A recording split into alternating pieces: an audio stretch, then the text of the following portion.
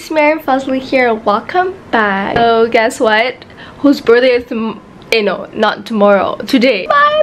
Right here. It is on my day. I don't know what else to say honestly, because like this is the most chill birthday ever. Like, whenever I grow up, I just have like this one thing about birthdays which I just like, oh okay, it's just like we're growing older, 1 year older than how we were, you know.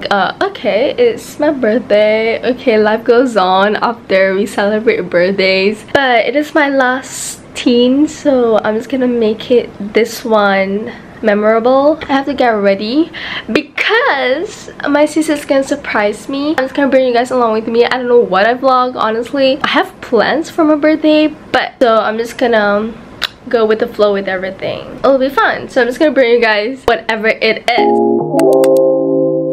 For our makeup, I am just gonna do like a really classic makeup honestly. Oh yeah, I'm not ready yet, you dummy. So about you?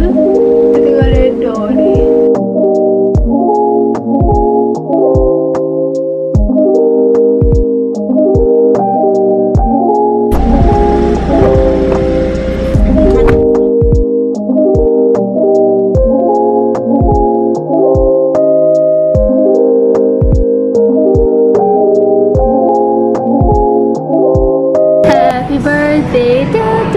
See yourself. Wow. And now we're at this one. Oh, there's lighting at Montera, and it's super nice with Kaka, Adam, and I think Yazzie is ordering right there. This is super last minute makeup. Oh, Yazzie got injured. Show.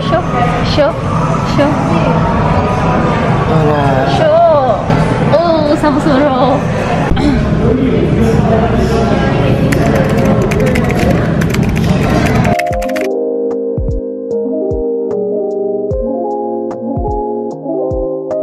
Okay, you just told me don't eat it first, and then you're literally eating it. This is mine. This is pesto panas, and this is my lemonade. Adam's eating banana.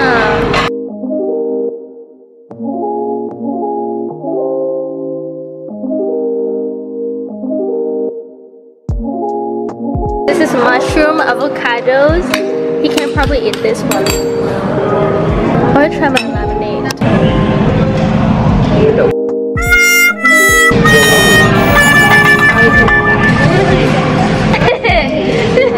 I thought it's going to be sweet.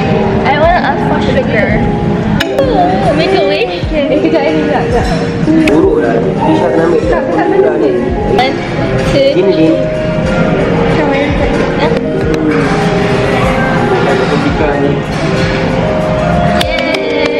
Hey guys, so I at home. I think I should like open.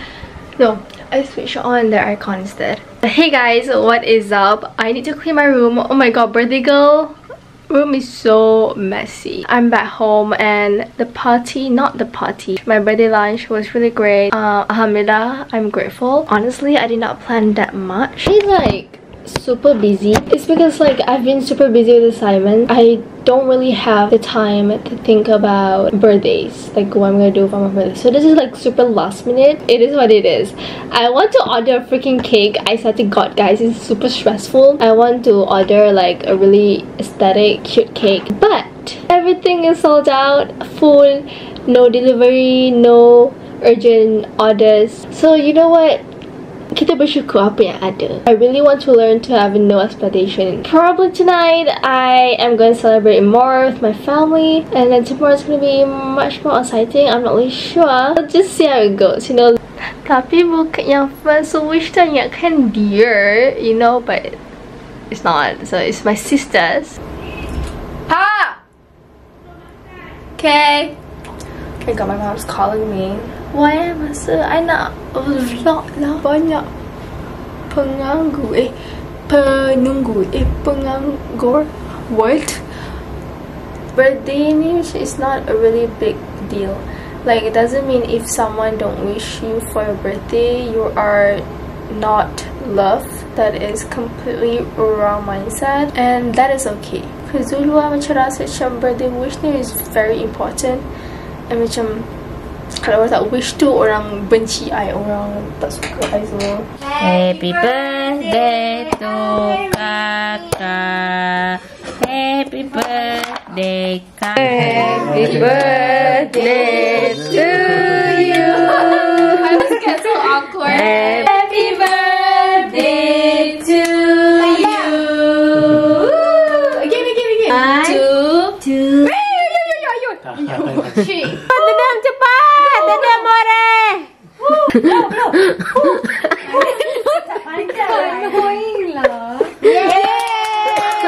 Adam, happy birthday. Sumpah. Adam, cuba tengok dulu. Happy birthday. Bukan ada tekan ke? Dah itu ni bergerak. Adik tengoklah dulu. Dah, dia dah tekan lah.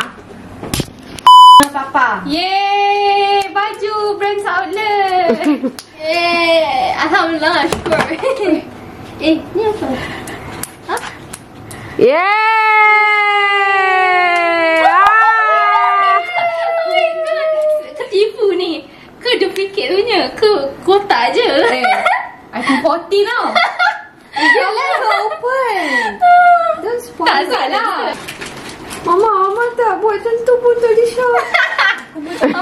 Mama. Ada give kakak. Tak speechless je. Oh my god. Ada give kakak. Baby delivery. Yeah. Aku pun tak dapat dah 10 tahun nak. Kita nak balik tak apa? Apa? Dia tak bagi. Bestnya ni. Kan nak makan kan? Kita tak dapat punya ni. Papa dia kata, you je lah ambil iPhone 14 tu, you punya bagi kat Aireen. Apa iPhone berapa? Sibuk lah. Tak perlu. Nanti asal boleh WhatsApp. My mom.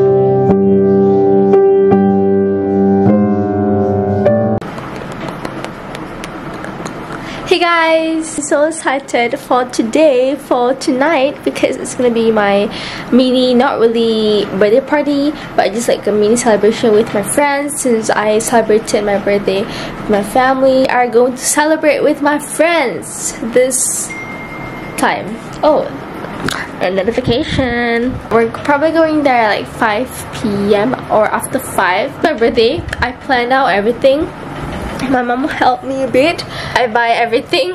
I plan out everything. Like, it's my birthday. Like, birthday girl plans for benda for her own birthday. You're gonna wait for someone or anyone to kind of prepare it for you, you will not like it, and it's such a waste. So do it by yourself. Even if it's your birthday, it doesn't matter. But it's just amazing how like I actually celebrated my birthday 2 days. Yesterday with my sisters, my family, and then today with my friends. Like tonight, I'm so excited because my best friend Cash is coming, and because I know who is Cash. She is my childhood best friend. Until now, we're still friends, don't worry. People kept asking about her, like, where's Cash? She tak kawan dengan Cash tak ke? We are still friends, don't worry guys. Like, lama gila ada jumpa Cash.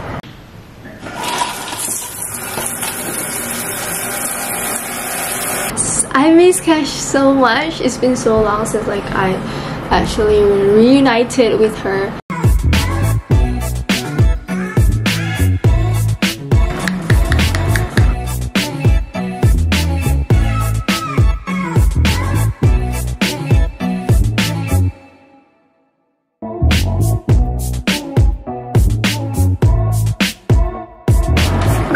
Dengar tak suara siapa tu? Dengar tak? Dengar tak? New camera. Oh ya. You tahu kan? Ya. Bodoh. Got 9. Nak yang ni ke? Ni lah cantik. Dia yang clear tapi ada sparkle kat dalam. Cool. Nak. Okay, I don't know which one. Pink. Pink. Okay.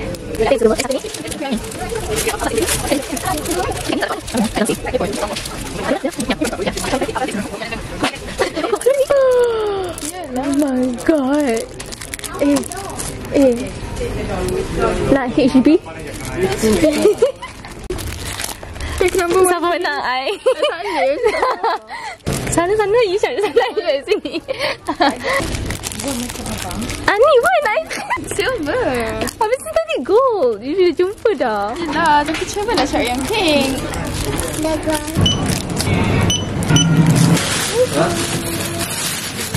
Banyak gila lah choices. One of this. And I really want to buy Coke. Just sedap juga.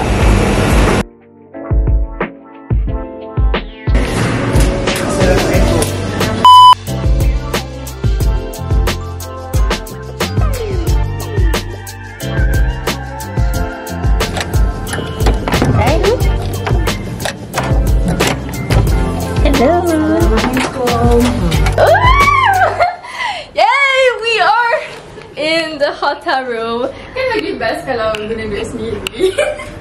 Cuba kita Sun. tak nampak you. Nampak tak? Ni macam bapak ambil gambar. Ada. Now we bought the decorations like super last minute. We got the cake in the fridge. We got Coke. I want Fanta, but it's okay, never mind. Yeah, we're gonna go and decorate. I want to charge my phone. So,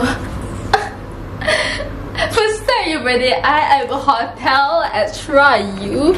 I tak beli snacks kan? I nak beli tapi macam unhealthy. It's not good. You're so annoying. It's not healthy. Kevin Cairo. I tak nak tidur sana I tak nak tidur sana. I nak tidur sini Dah tahu kau ni. Waduh. She literally tumpahkan. Dah tahu is gas soda. Tak tumpah pun. See? I tak nak tidur sini You already put your bag over there. Yeah. So we're gonna go try pasang this. We don't know how. Yeah, I forgot that my best friend is designer. Ambil cake. Kibarkan jalan ke Bila. Okay. Kita ada 2 spots, Aireen. What? 2 spots yang ni. Ni apa nama dia? Tak, because this is a foil French curtain. Ya dah. Tak, nak dengar lah. Apa? Cakap je nak.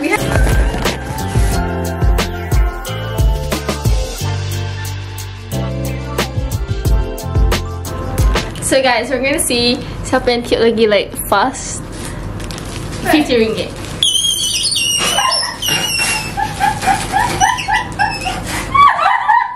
What's that? I dah. iPhone dah. Okay. Don't blow using my saliva. You. Thank you. Rapat kat. Kenapa suka marah? Kenapa suka marah?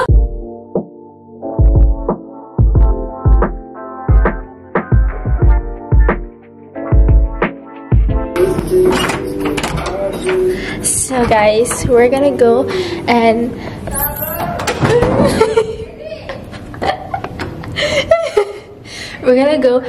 fetch apa? Alah bodohnya. Buka balik. Oh dah.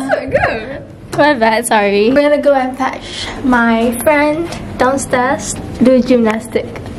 Do something funny. Did TikToks just now. Go follow me on TikTok if you guys want to see all the gossip apa lah dalam toilet. Birthday, yes. I look very sassy. I can't wait to edit. We're probably gonna go down. I'm kind of hungry, you know.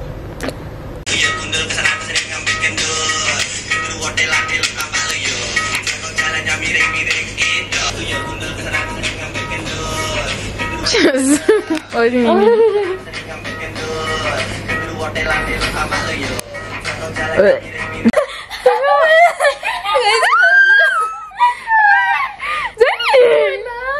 Jadi mana phone ya? Where did my phone go?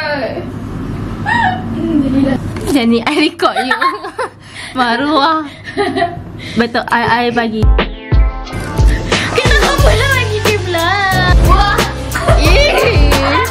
Repeat pizza. I found something. 3, 2, 1.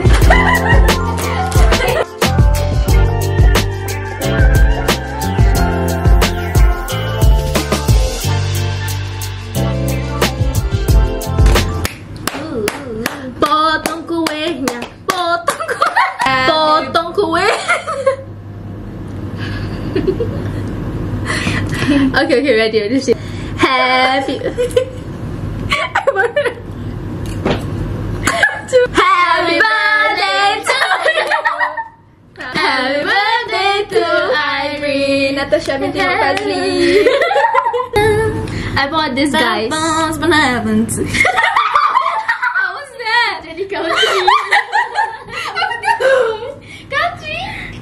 Country punya lagu. Country. No, you were like second. Oh, you were 3, 2, 1. Cheers to 19. Cheers to 19. Officially. I dengan Jenny belum okay. Hey guys, so hi. I just want to show you guys what I got for my birthday, just like on the go kind of thing, you know. So excited to be showing you guys what I got. Probably if you guys follow me on Instagram, go follow me on Instagram if you guys haven't, because I post a lot. I am very active on Instagram. I post about my daily life, this that, so go follow me for more updates. Sometimes people wish me and I'm just super grateful. I just kind of, my heart is flattered. Mama bought this for me, like a beige sweater, and super comfy, so I love the material. So thank you Mama and Papa for this sweater. And then the next thing, I'm like low energy actually. I'm just so exhausted from my birthday party hotel thingy. One thing is that I have no expectation at all for my birthday. Like, I've been so super busy with uni, with my assignments and all, so I don't really have the time to think about my birthday. So I thought I was just gonna blow cake, like small love. No, I got present. I was like, what? I'm just speechless, you know. So like, I don't really like crying in front of people. This is from Fika, my sister. It is a freaking Gucci. It is freaking Gucci perfume. I love collecting perfumes. Nangis pa, dia suka nangis. I nak buka kotak dia tapi I macam sayang. Tapi bila je kan? I buka for you guys lah. Then I asked my sister, is this original or duplicate version? Hello, it is original. So I macam, oh, I didn't ask for it.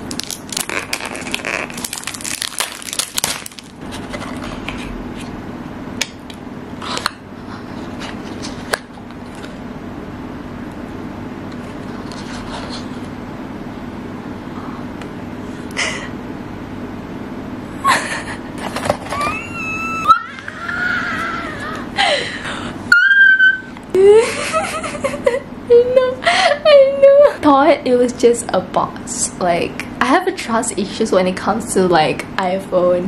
I know about unboxing, but I feel like that will be on another video. I can do what's on my iPhone 2023. If you guys are excited, comment down below. Thank you, Mama, Papa. Thank you, my sisters. Thank you, my friends. This is my phone, iPhone XR. So I think it's time. It is really time to change. I pakai something sampai dia koyak-koyak, sampai dah macam terabur semua tu. When I said it, I really did it. And I love you guys so much. I'll talk to you guys when I post a new video. And yeah, ciao. Bye, peace.